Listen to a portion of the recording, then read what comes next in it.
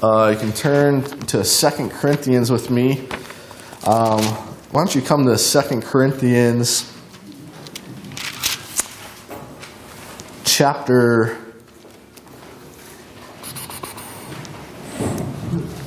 11. And I'm going to read verses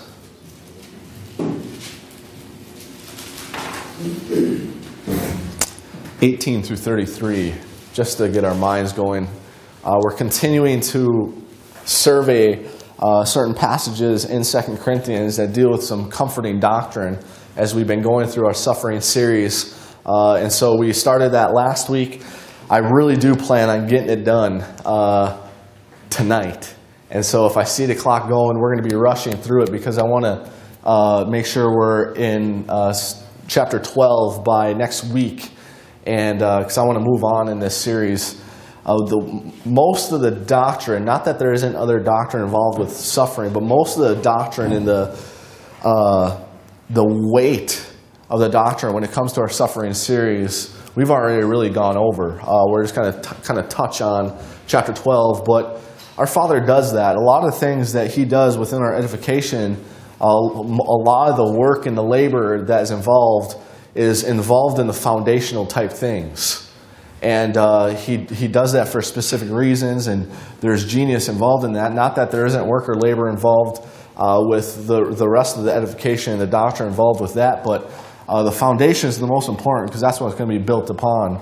And if you have a proper foundation built on any issue, such as this issue of suffering, then what's going to be built upon it, you can be able to see what aligns and what matches. But if you don't have that foundation down and you don't understand some fundamental things that we've gone through when it comes to this issue of suffering and God dealing with us as adults, that suffering is going to take place. Calls them the sufferings of this present time. We're going to experience sufferings that are common to man. Everyone's going to face them. Even when you're a Christian, that doesn't change. You don't get some kind of God's favor and things like that. That's how He dealt with Israel underneath that law as children. But that's not the way He's dealing with us today as members of the body of Christ, as He's building up the church, the body of Christ. And so again, there's a lot of foundational things that we've really gone through, and not that I plan on trying to pick up the speed a little bit faster as we go on. We'll see how it goes. But as far as the doctrine, we're going to now start building upon that. And so issues that we've already described and we've gone through ought to be settled. If they're not, then what we go forward is not going to make the impact and effect it's designed to make. And so as we get into Ephesians, Philippians, and Colossians, and so on there. And so, again, chapter 12 of 2 Corinthians is kind of the next major section that I want to look at as we go through the suffering series. But we're going to take a look at some other passages tonight before we do that. Look at 2 Corinthians chapter 11. Look at verse 18 with me. We'll get into the context a little bit more as we go on tonight, but I'll read verse 18 through 33. We'll pray and get our study underway. Verse 18, seeing that many glory after the flesh, I will glory also.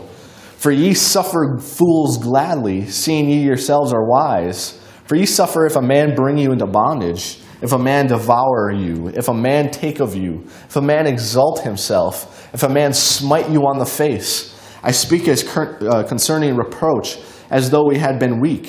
Howbeit, whereinsoever any is bold, I speak foolishly. I am bold also.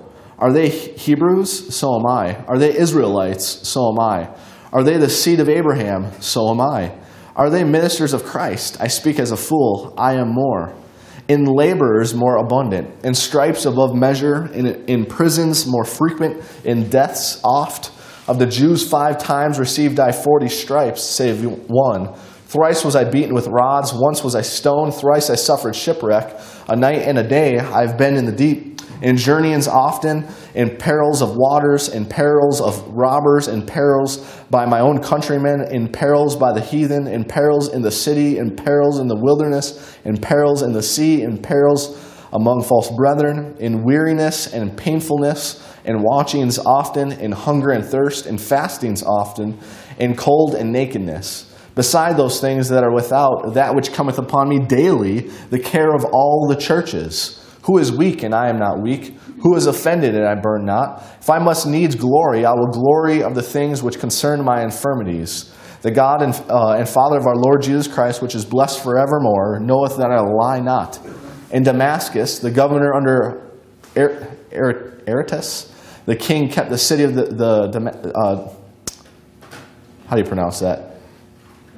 Damascenes, with a garrison, desirous to apprehend me. And through a window in a basket was I let down by the wall and escaped his hands. Let's pray. Father, we thank you again for this time. Father, we're so grateful to be able to come together and meet to go through your word. Father, we love you. We thank you so much for your Son, the Lord Jesus Christ, how that he did die for our sins, was buried and rose again. And if anyone listening has not trusted in the Lord Jesus Christ, that he did take the debt and penalty of their sin at Calvary on that cross, he took upon himself the wrath, and in connection with it satisfied your justice, and that he rose again because death cannot hold him. And he was that qualified substitute redeemer to take the place of mankind.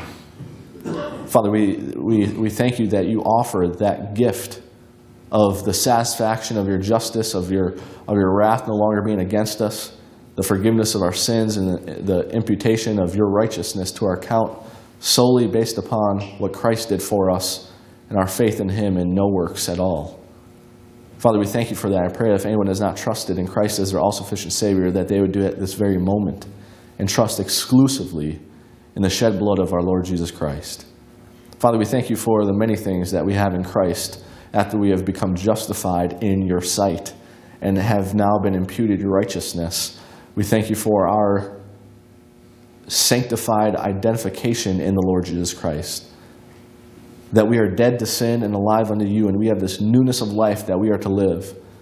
And one of the things that you've given us the capacity and the power to endure and the comforting doctrine to be had and to attain to is this issue of suffering, to be able to suffer with Christ.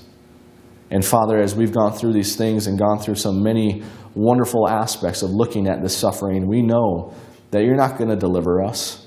You didn't deliver Paul. That worketh for us a far more exceeding and eternal weight of glory.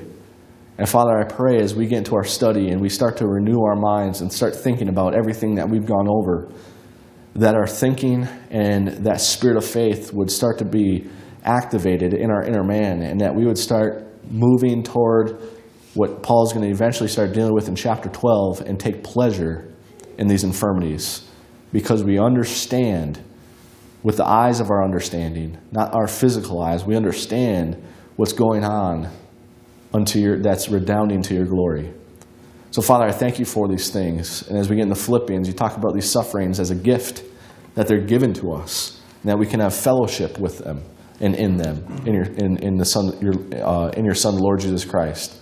And Father, as we get into our study tonight, I pray that we would apply our heart to understanding these things, that we wouldn't just come to fill a seat, but that we would come with our minds ready, with our hearts primed, as we apply our heart to understanding these matters set before us.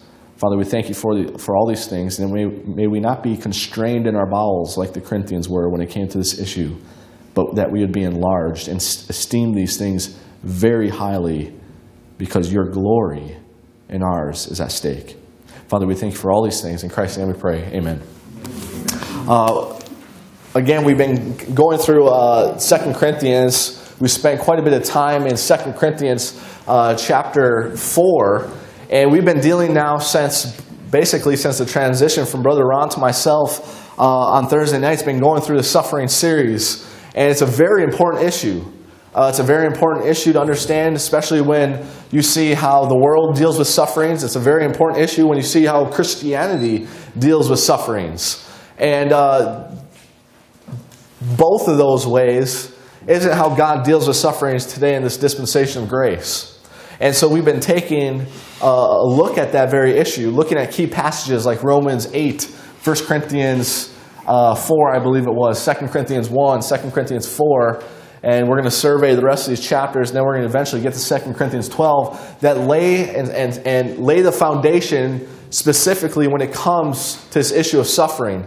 Again, as we understand that God has two programs in His Word, with the nation of Israel and with the church of body of Christ, sometimes there's similarities, but most of the time there's quite a bit of difference because they're two different programs. An entity, the nation of Israel, to reconcile the earth back unto Himself, and an entity, the church of the body of Christ, to reconcile the heavenly place back unto Himself. The heaven and earth aren't the same thing.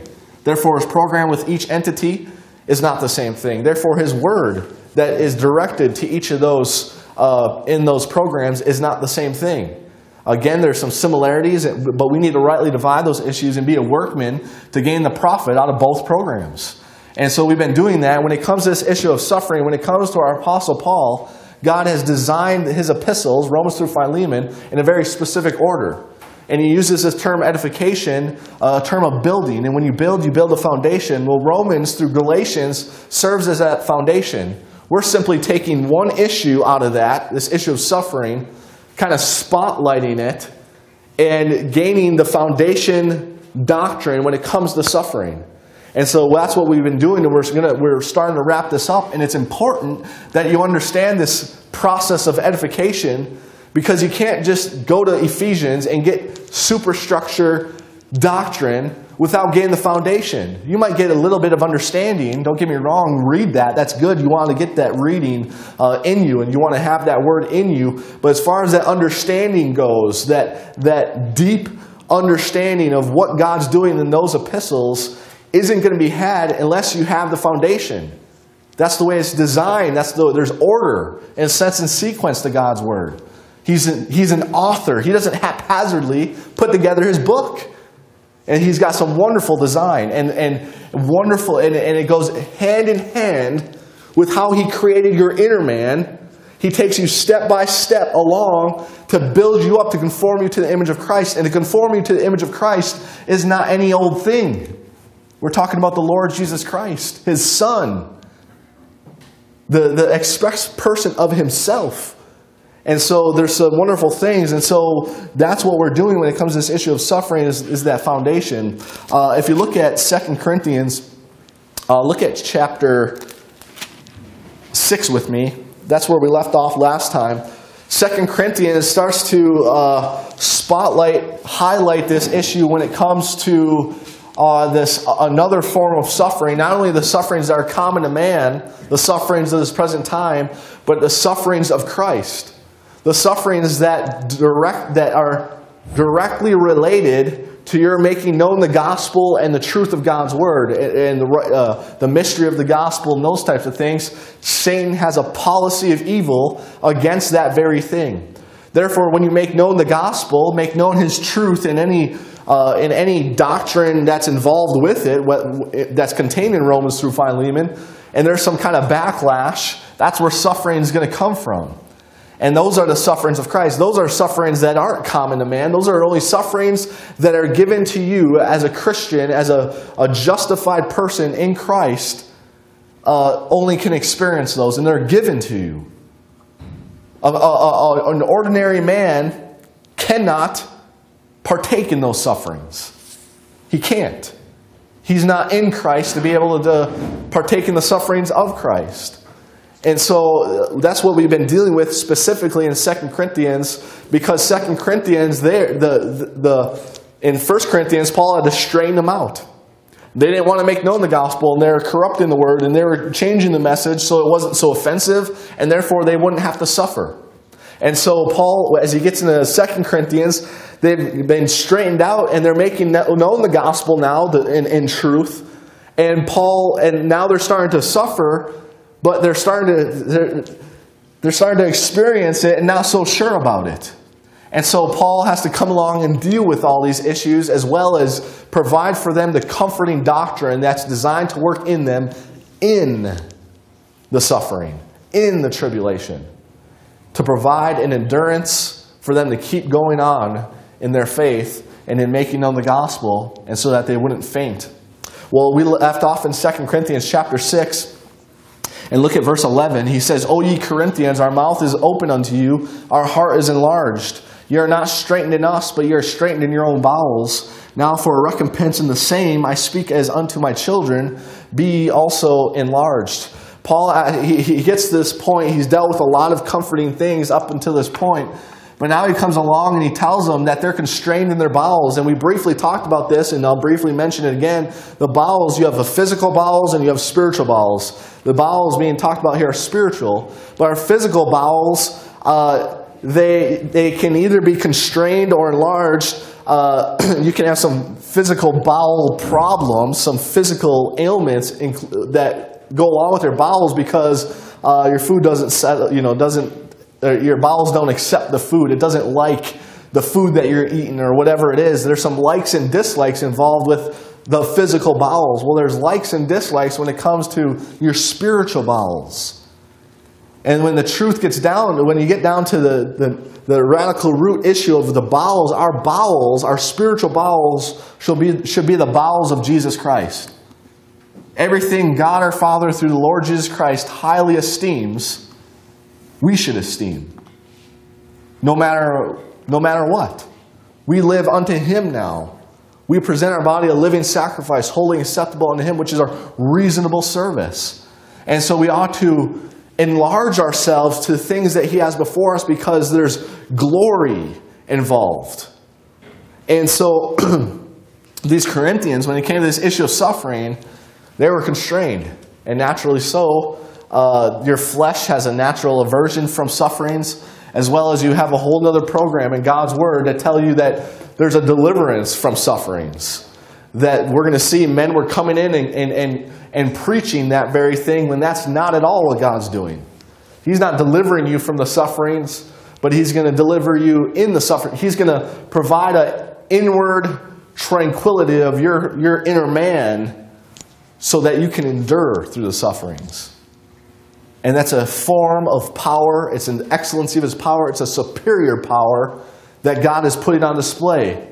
It's nothing for God to deliver someone from tribulation. But actually to have the tribulation go on and a power working within a believer to go through the tribulation and not be terrified by anything that the adversary can produce against them, that's a manifestation of His superior power. And that's what you and I, in this dispensation, have the honor and privilege of putting on display. Well, these Corinthians were strained in their bowels when they came to this issue. I just want to simply bring that up. Come with me to chapter 10. We're gonna skip a few chapters. In chapter 7, you should spend some time in 2 Corinthians chapter 7 and see what Paul does in there and how he's comforted by the coming of Titus, how he receives comfort by another member of the church of the body of Christ, one of his sons in the faith. He's comforted by his coming. And he talks about prayer and things like that, and he alludes back to chapter 1 and chapter 4 and how there's prayer involved, the thanksgiving of many. And how there's this wonderful dynamic in prayer of praying for someone's comfort and providing a doctrine for someone's comfort in their inner man that redounds to God's glory as well. Not only can you manifest the wonderful excellency of His power, of the doctrine of God's Word effectually working in you in the suffering, and that redound to God's glory, but in someone else's suffering, you can pray for their comfort and that to redound in their glory. And there's some labor involved in that prayer. You go on in Colossians, and he talks about a brother, I forget his name off the top of my head right now, but it might be Epaphroditus, I don't quote me on that, who labored fervently in his prayers for some saints. And there's labor involved with that, but that is redounding to God's glory. A verbal expression of the doctrine on someone else's behalf redounds to God's glory. You're putting that on display even though you're not going through that suffering. And so there's a wonderful some things that are involved in chapter 7 there. But look at chapter in chapter 8 and 9, he deals with supplying the want of other churches. How it's not only when it comes to comfort and financial things,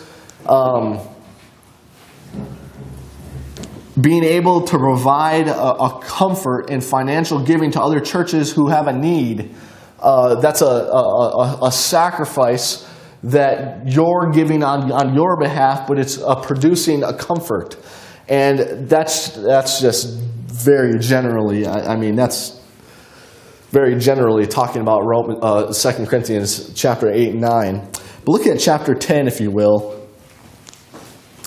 2 Corinthians chapter... You didn't think I was going to do it, did you? You didn't think I was going to... You're like, chapter 10 already. We skipped 2 chapters. In chapter 10, remember, when I brought up this issue of suffering, there's a lot of other... It's kind of like a plant. And when you have a plant and you pull it out, there's all these other roots. When it comes to this issue of suffering, that plant, you pull it out, and there's a whole bunch of other things involved with it, such as preaching the gospel. That's where the sufferings of Christ come from. Preaching the gospel, the warfare that we're involved with that's eventually what we're going to get into. The glory that redounds unto God and that worketh for us. And so there's a couple other issues that are involved with that Paul has to deal with. One of these issues in making known the gospel, making known the mystery of the gospel and these types of things. What's going to also come alongside that is men who don't share that message, the men who corrupt that message. And so Paul is going to deal with that issue too. Well, that's what he starts to get in, the issue he starts to get into in chapter 10 here. Look at verse 1. It says, "Now I, Paul, myself, beseech you by the meekness and gentleness of Christ, who in presence am base among you, but being absent am bold towards you. But I beseech you that I may not be bold when I am present with that confidence, wherewith I think to be bold against some, which think of us as if we walked according to the flesh." Verse 3, "For though we walk in the flesh, we do not," what's that next word? War after the flesh. Paul understood he was engaged in a war. He was engaged in a fight. Let that sink in. Now, it's not a war in a fight that you might be acquainted with, a physical fight and battle. Paul knew what was taking place, the fight of the inward man and the thoughts and the doctrine of devils and seducing spirits that are designed to affect your inner man and cause you to faint. And everywhere Paul went, he faced this issue. He faced this war. There wasn't a place... Remember when we went and we talked about he was troubled on every side? That was a physical thing, but that was also an inward thing. That was this war that he was going through. And it's like he was in the middle of the battlefield, and every which way he faced, there's an army there and strongholds there that are right up against him. And this is important when it comes to this issue of suffering. He doesn't war after the flesh. Verse 4. Again, we're not going to get into the real detail of these things, but I want you to be made aware of them as we go through them. Verse 4. "For the weapons of our warfare are not" what? Carnal. You can't fight this war with any kind of carnal, fleshly, external weapon. Your weapons of this warfare are not carnal.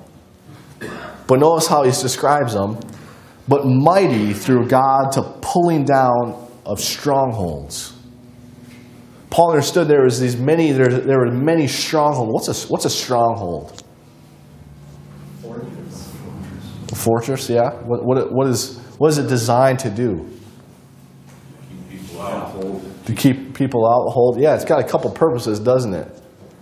Yeah, when I think of a stronghold, I think of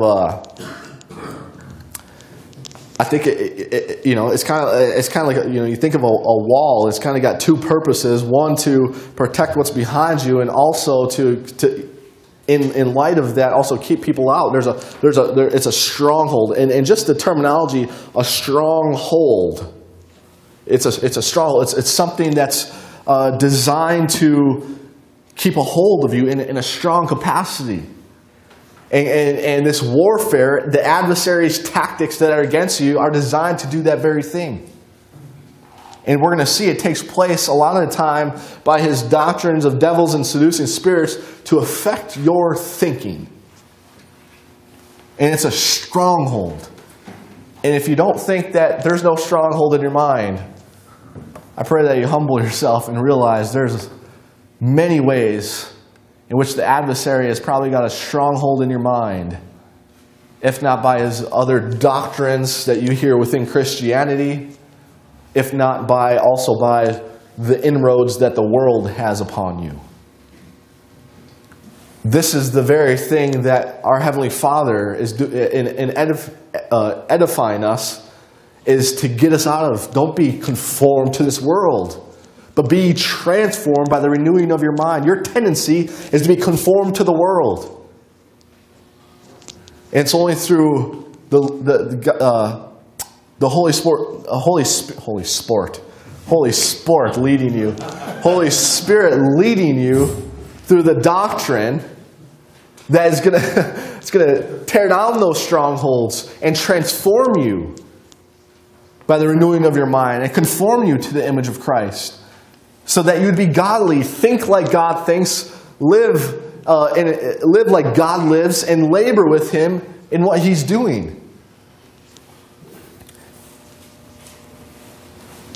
Look what he goes on to say in verse 5 as he goes on to further explain this. Casting down what? Imaginations. I don't know if you remember in Romans 1 in our Sunday series when we talked about the course of this world that the adversary produced, and how God gave over the nations because they gave themselves over to lasciviousness and those types of things. And this course of this world was established, and God gave the Gentiles over to this. And one of the characteristics that led to that giving over was that they became vain in their imaginations. It's a hallmark identifier of an ungodly person, an unrighteous person, one who just lives in the world, has lots of imaginations, lots of thoughts that don't have any authority, don't have any truth to them. And maybe have some little bit of truth, but mixed with a lot of untruth and a lot of falsehood. But nevertheless, it's an imagination. It's just, you think something. And I go through this every single day when I read the Bible. I think something and I come to God's Word, and it could just be one little word that changes my mind about a specific issue. One word. And I had an imagination. I just automatically assumed, or I thought that's what it ought to be. Whatever the issue is, I'm just talking very generally here. But does it line up with God's Word? Every word.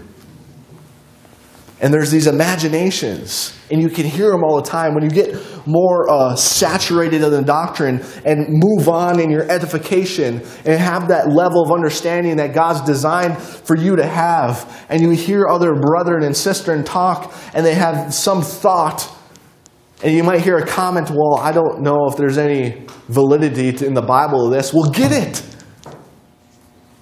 Well, I don't know if this is true. Well, then get it. Because what you're going off of then is just your own imagination.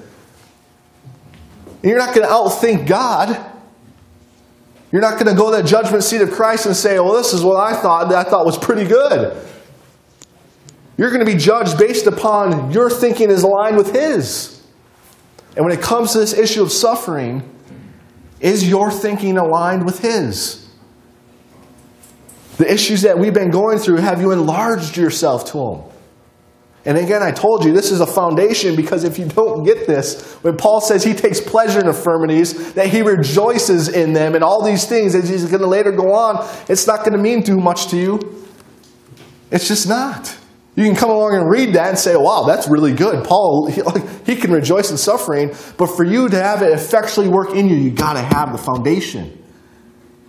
And if there's an imagination when it comes to this suffering, and it's going to come by, Paul's already dealt with, one, by the adversary going back and teaching Israel's program when it comes to this issue of suffering, dealing with you as a child, and him delivering you from sufferings or the sufferings from you based upon your performance.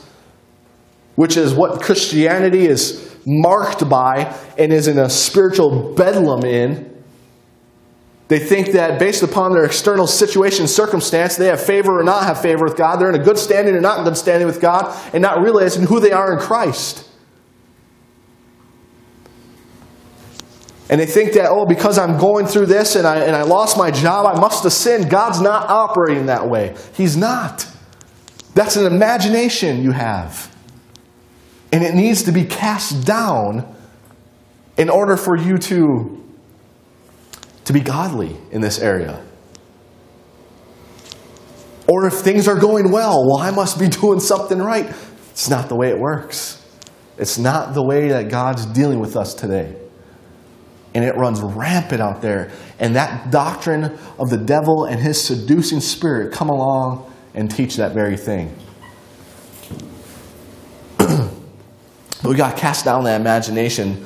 He goes on, and every high thing that exalteth itself against the knowledge of God. We've learned the knowledge of God when it comes to this area. If there's something that exalts itself, if He gives you a truth about suffering that you're going to go through and those types of things, and again, I feel bad in the sense because we're just generally going through these things, but I'm just trying to get the point across that He's getting to. If He's given you the truth and talked about the knowledge of God and those types of things when it comes to this issue of suffering, everything else, again, that stems from that imagination is something that is a high thing that exalteth itself against God, against the knowledge of God. Remember again in Romans 1, He dealt with those ungodly, unjustified men there in Romans 1, and it talked about how they professed, they knew God, but they glorified Him not of God. They changed the glory of the uncorruptible God into an image made like the corruptible man, birds, four-footed beasts, and creeping things, and they professed themselves to be wise. With their foolish heart was darkened, but they professed themselves to be wise. But really they were fools.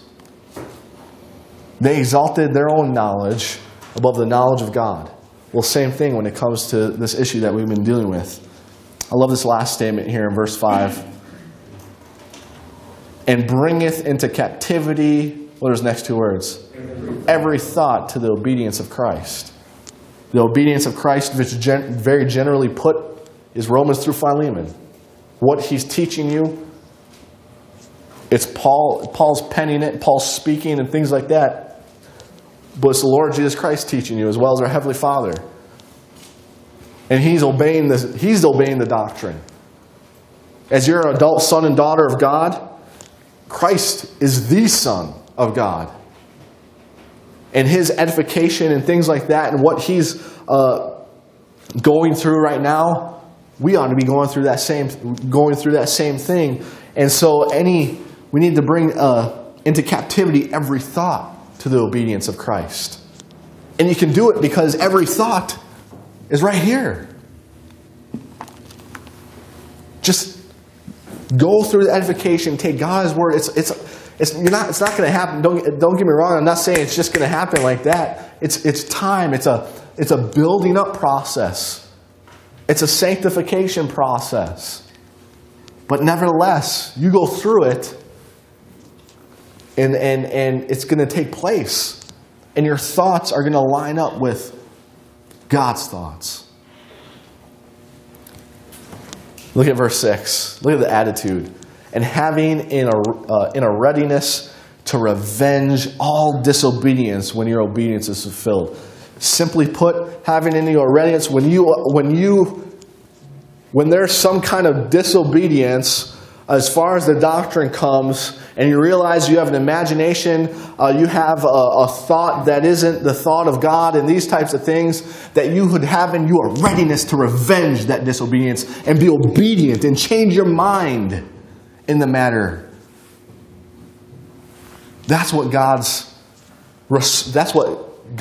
God wants you to respond to when you realize you've been wrong in a matter. Don't rear up your pride and try to prove something that's not there. Admit you're wrong and revenge that disobedience by taking every thought captive to the obedience of Christ and be obedient in it. You want to be godly, then that's what's at stake. Don't let your mind, don't let your flesh get in the way. Your fleshly mind, I should say. Let the Word of God raise you. And let the Word of God effectually work in you. You believe it. Look at verse 7. Do ye look on things after the what? Outward appearance. He already went through chapter 4. The inward man is renewed day by day. The outward man perish. Well, these Corinthians, because of some men that crept in, they started to look at the outward appearance. A lot of things are involved with that, but nevertheless, you get the point. The outward appearance, if any man trust in himself that he is Christ, let him self think this again, that as he is Christ, even so are we Christ. For though I should boast somewhat more of our authority, which the Lord hath given us for edification and not for your destruction, I should not be ashamed, that I may not seem as if I would terrify you by letters. Notice this issue of verse 8, that he should boast of, he should have more of a boast because of his authority to edify them and not destroy them. Not authority for destruction, but for edification. Well, there are men coming who have an outward appearance of things, a good show in the flesh, teaching things that they don't have to suffer, and you can be delivered and get your healing and all these things that they're coming along and preaching another Jesus and another spirit and another gospel along with that, have their doctrine and devil and a spiritual phenomena, seducing spirit to validate their message, which isn't God's message. And it's destroying them. It's destroying them, and they don't even know it because the adversary, Satan himself, has transformed himself into an angel of light. I'm jumping ahead, but actually I have to go back. But he's already actually talked about this, as we'll see. Oh, I'm sorry, no, we're in chapter 10. In chapter 11, he's going to explain this. But they're looking at the outward appearance, and it's destroying them and not edifying them. And what Paul says and how he has to teach on this issue of suffering, that's what's going to edify them. That's what's going to build up their inner man. That's going to work for them a far more exceeding eternal weight of glory. And that's what's going to redound to God's glory.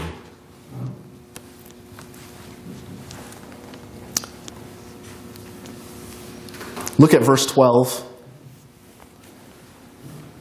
Just a statement that Paul makes. For we dare not make ourselves of the what?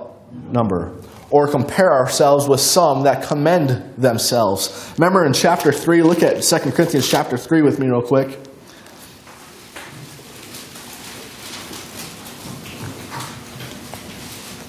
Verse 1, he says, do we begin again to commend ourselves, or need we, as some others, epistles of commendation to you, or letters of commendation from you?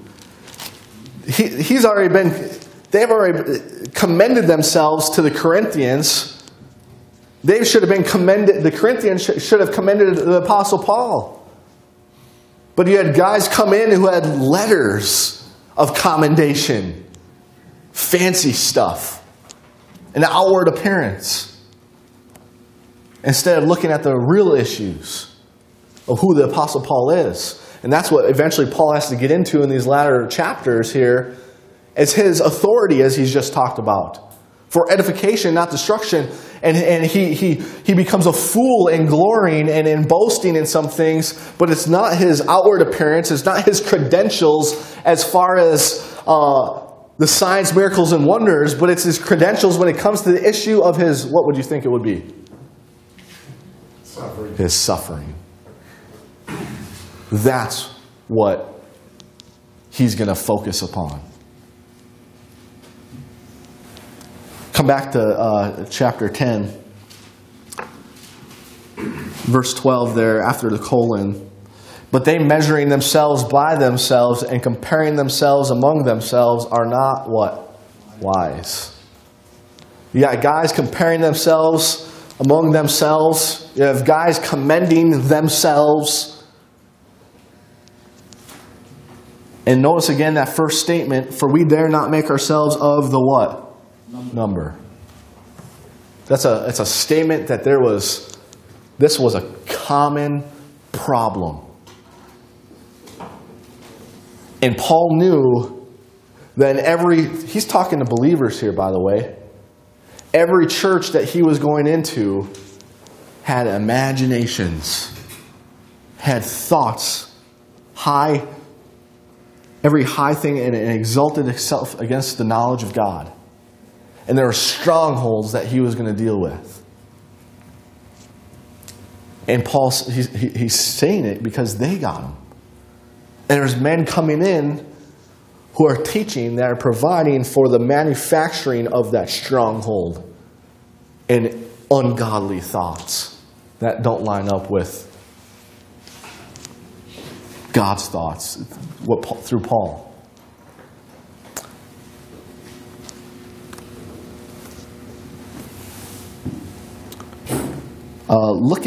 Come with me to chapter 11 now.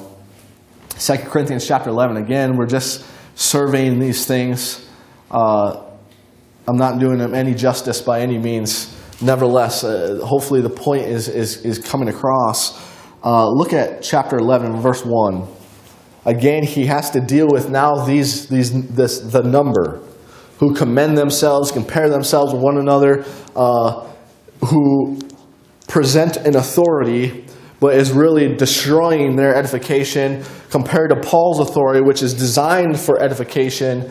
He's now going to come along and expose these guys and do some things in connection with this. Verse 1, would to God ye could bear with me a little in my what?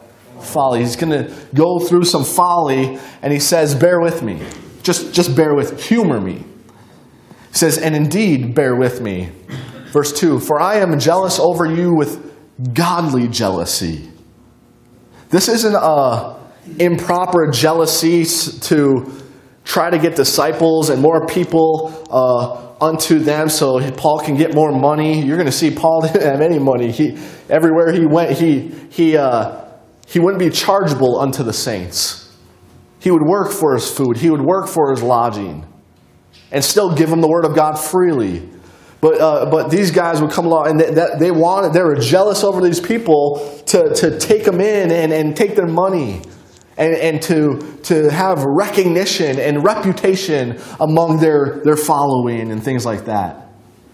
But God was jealous over them with a godly jealousy. He has an authority given to him by God to edify them, to build them up and conform them, not to his image, not to commend them unto him, but to Christ's image. And he has a godly jealousy. He says, for I have espoused you to one husband, that I may present you as a chaste virgin to Christ. We're not going to get into that. He's not talking about we're the bride of Christ or any of those things there. But we're not going to get into that. Verse 3 is where I want to get. But I, what? Fear. Lest by, what are those next two words? Any means. Notice that. Any means. We're going to have to do it maybe after 2 Corinthians chapter 12. We'll get into how Satan has the ability to counterfeit the power of God.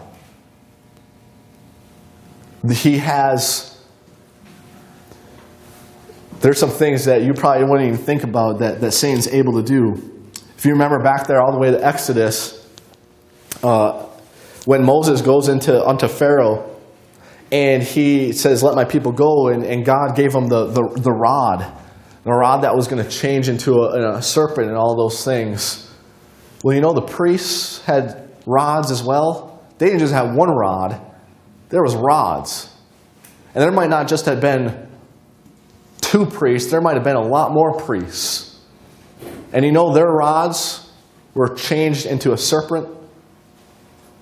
Ever thought about that? A rod, a dead thing being changed into a living thing. Folks, Satan has the ability to resurrect something, give life. He's going to do it out here. This prophet and all those things, when he dies, he's going to raise him from the dead. Don't think that you hear all these stories about resurrection. That's from God. You'll be beguiled. You'll be fooled. And God's made it plain and clear, that's not the way I'm operating today in this dispensation of grace. I'm not dealing with that.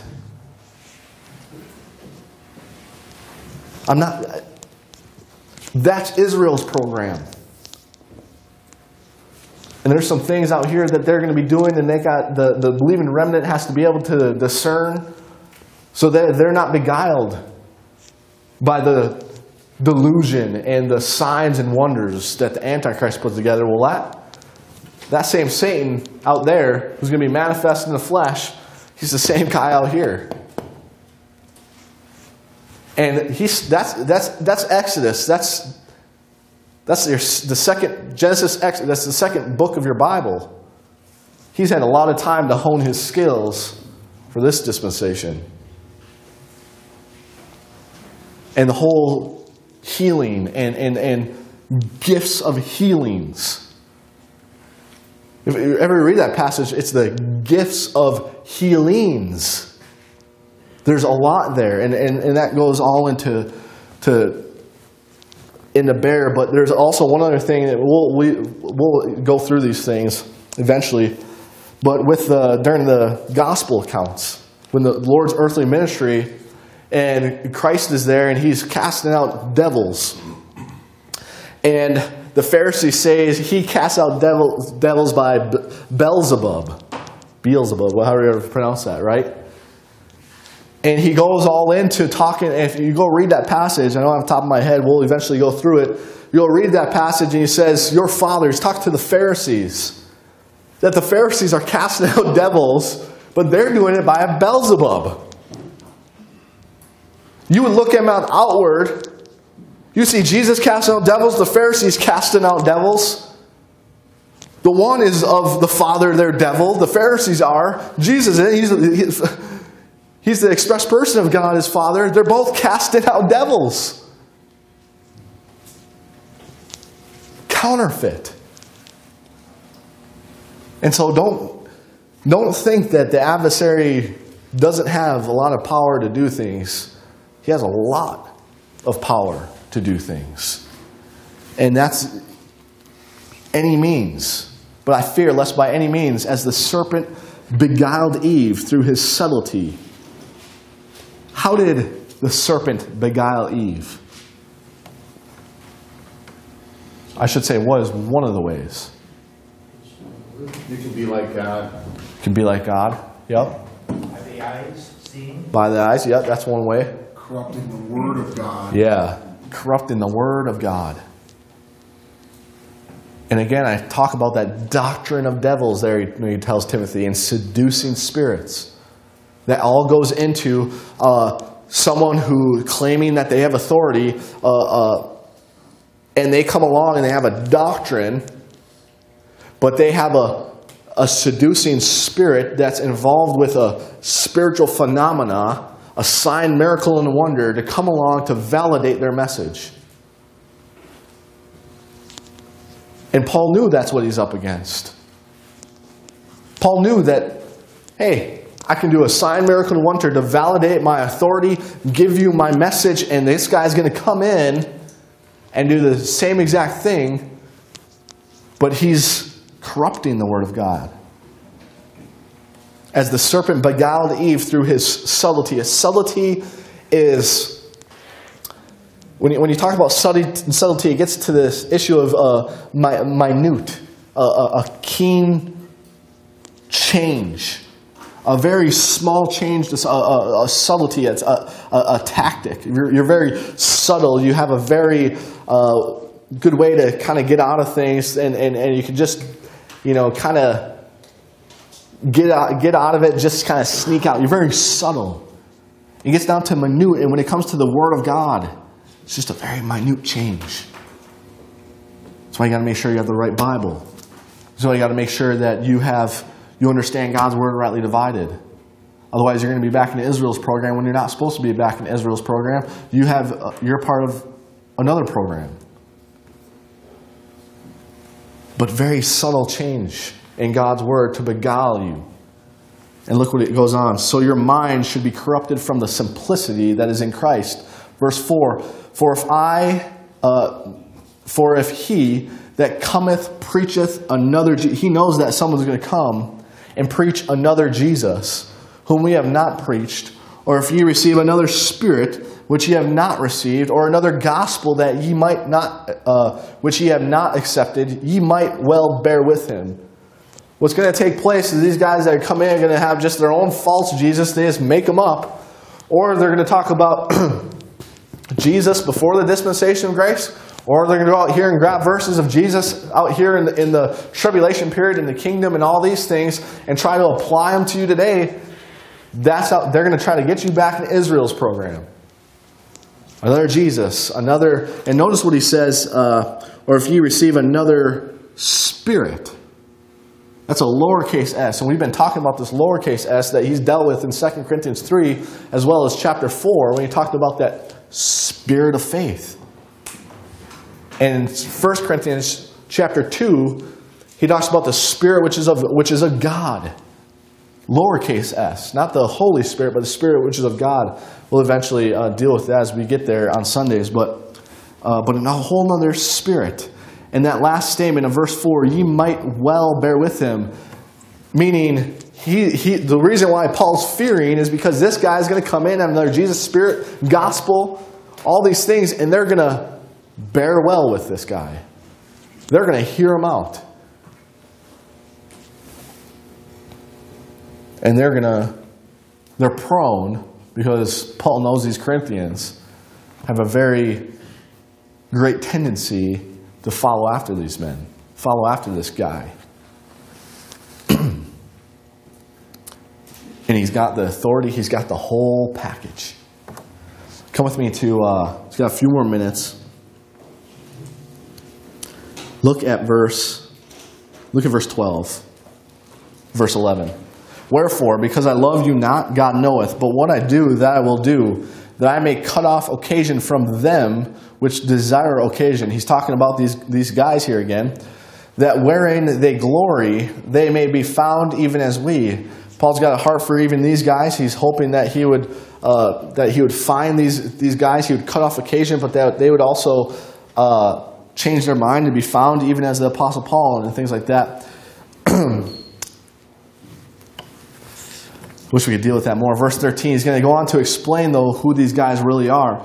For such are false apostles, deceitful workers, transforming themselves into the apostles of Christ. And no marvel, for Satan himself transformed into an angel.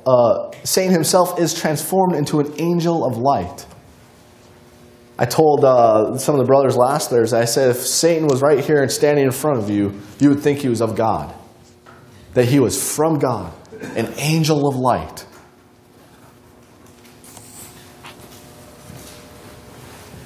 You know, it talks about, in Timothy there, it talks about the Christ in his glory and the light that no man can approach unto. And then you have an angel of light here who is very willing to show himself and his cohorts, an angel of light. You always hear these accounts and all these things of, I saw a light.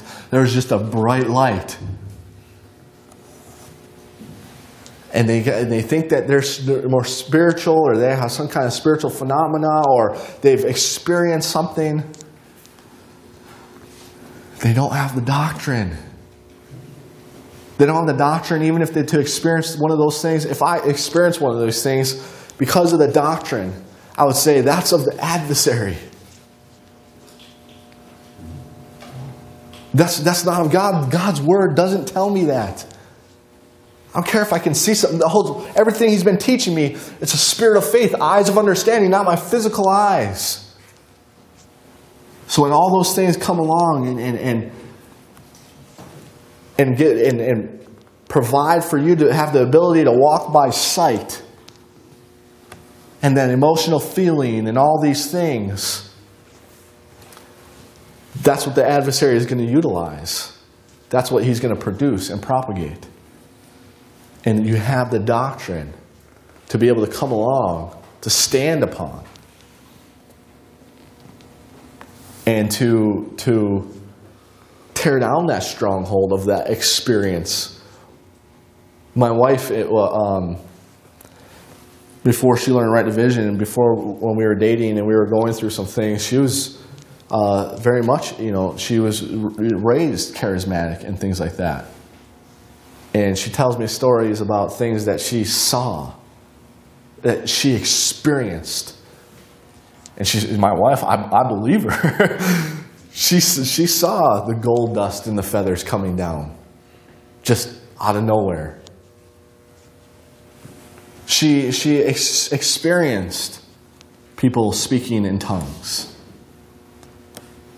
I don't deny that those things don't take place. I don't deny if someone in a third world country and someone claiming a prophet or whatever is out there and they raise someone from the dead. I don't deny that physically with my eyes I witnessed and experienced. I don't deny that it didn't happen. I could see it. Taking every thought captive to the obedience of Christ. You got to stand on His word that tells you what's taking place is not from Him. And folks, people get wrapped up into that. They go to one, they need this experiences one after another, and that's what their whole Christian life is made up of. And I wasn't as deep into that, but I was in the same thing, in a similar type thing where you had to get that next high or that next feeling or next experience. A next emotion to come along and tell you that you're spiritual, to come along and tell you you have favor with God, to come along and tell you that you have a good standing before God, not understanding some fundamental things in Romans chapters 3, 4, 5, 6, 7, and 8, when He comes along and deals with your justification of how He sees you in Christ right in His sight. You have a sanctified position in Christ, one that is able to live unto Him, to accept His word, give you the capacity to live unto Him, and provide for you every spiritual blessing. And that's what you need, the spiritual blessings.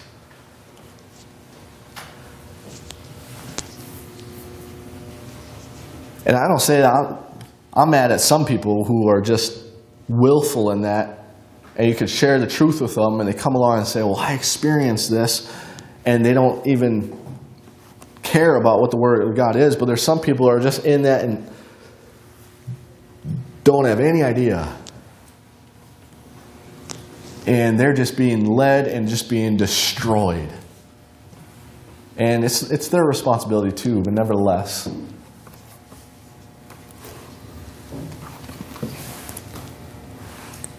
Look at verse 15 as we wind down here.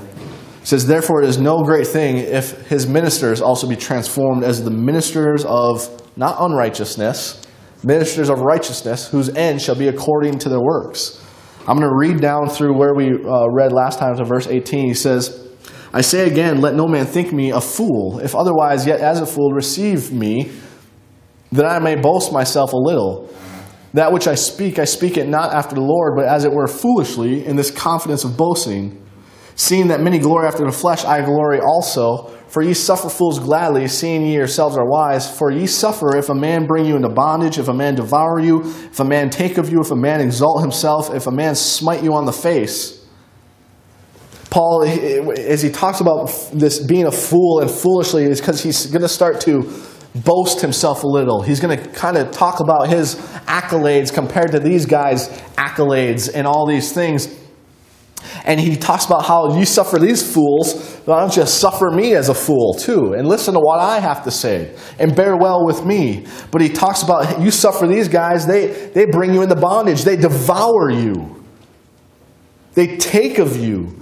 They exalt themselves and they smite you on the face.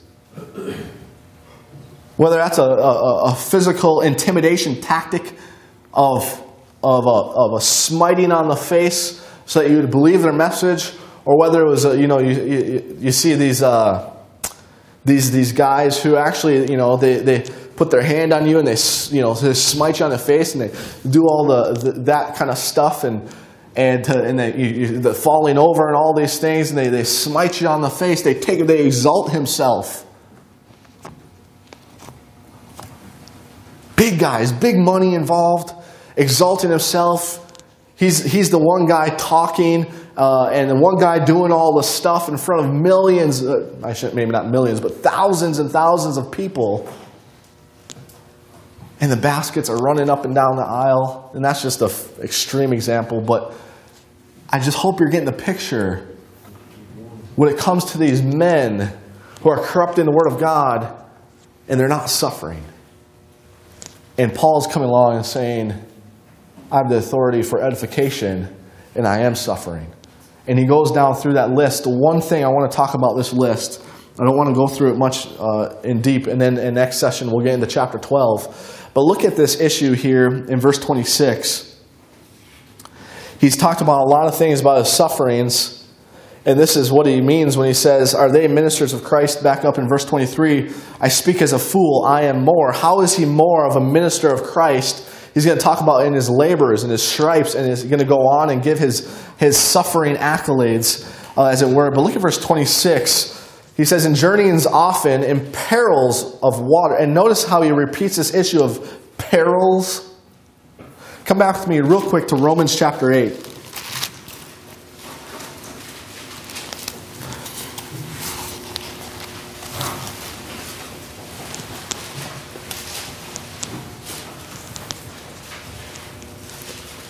In Romans chapter 8 and verse 35, we went through this verse. It says, who shall separate us from the love of Christ? And then he gives a list, and we saw this list is progressive in nature. And the who is the adversary and his cohorts are going to come along and produce tribulation, distress, persecution, or famine, or nakedness, or what's that next one? Or peril. And come back to 2 Corinthians chapter 11. I'll be honest with you. I'll just kind of give this disclaimer. I'm still studying this out, but this issue of perils, it's almost, I'm more going on the side right now because I don't have the proof and the backing of it. So I want to make sure that you see this. It's more of my opinion than anything. But when he starts to get this issue of perils, it's almost as if, I don't want to say, it's almost as if the sufferings of this present time and the sufferings of Christ are converging. And the sufferings of this present time, Paul starts to recognize them of what he's going through, these perils, as coming directly from the adversary. I don't know if that makes any sense, but we looked at those sufferings at this present time as just something that's common to man, something that we're all going to face, and that they're just kind of happening. But it seems like this peril issue is the adversary taking what he has at his disposal according to the course of this world and those sufferings that just happen, and that he has some kind of capacity to bring that peril upon the Apostle Paul. And again, that's just kind of something I've been studying out, but I think it's an interesting issue because there's some sufferings this present time he's going through, but then he uses this issue of perils, and that he's already explained in Romans 8, that's in that list that the adversary is going to produce. Well, there's a lot of perils that are taking place there in those verses. Again, you could probably persuade me otherwise on that, but it is an interesting issue nevertheless. Again, he gives his pedigree or his accolades of suffering to prove that he is more of a minister of Christ than these other guys. And in chapter 12, he's going to come along and kind of give his last profound explanation and his boast, as it were, or his glorying when it comes to his ability and what he's seen and what he's experienced as he went into the third heaven, and how he doesn't glory in that, but he glories in his infirmities. And these other ministers of Christ are definitely not doing this, nor do they have at their disposal this experience that even matches what the Apostle Paul went through to give his concluding argument of why they should listen to Paul as their authority and not these other men, and therefore partake in the sufferings, be comforted in them, and be like their Apostle Paul, what he's going to get to in chapter 12, and take pleasure in them. But we'll get into that next Thursday. Let's pray. Father, we thank you for this time to get into your word and look at this issue Father, we just quickly surveyed these things. I pray that they would prick our curiosity and our thoughts so that we would individually and on our own time study these issues out. But Father, nevertheless, we are thankful for your word, that it works effectually in us, especially in this issue of suffering, and that we can manifest and experience you as the God of all comfort and the Father of mercies, and that we can experience that superior power being put on display in sufferings, although we may not feel it, taste it, touch it, or see it, but we can understand with the eyes of understanding, with that spirit of faith that is taking place, and glory in what's taking place in the suffering, with your word working effectually in us. Father, we thank you for all these things that you have given to us through your Son, the Lord Jesus Christ. Again, I thank you for your Son, Lord Jesus Christ, how he died for our sins, was buried, and rose again. And if anyone has not trusted exclusively in him as their all-sufficient Savior, I pray that they would do so now. Let them move a muscle, pray a prayer, give a tithe, go to church, any of those things. But do the only non-meritorious thing that they can do, and that is have faith in Christ. Faith is trusting in someone else to do for you that which you can't do for yourself. I pray that they would believe in your Son, the Lord Jesus Christ, and what he did at Calvary right now. Father, we thank you for this time of grace giving. We don't give grudgingly or on necessity, but willfully and cheerfully, according as your word work effectually in us. It's in Christ's name we pray. Amen.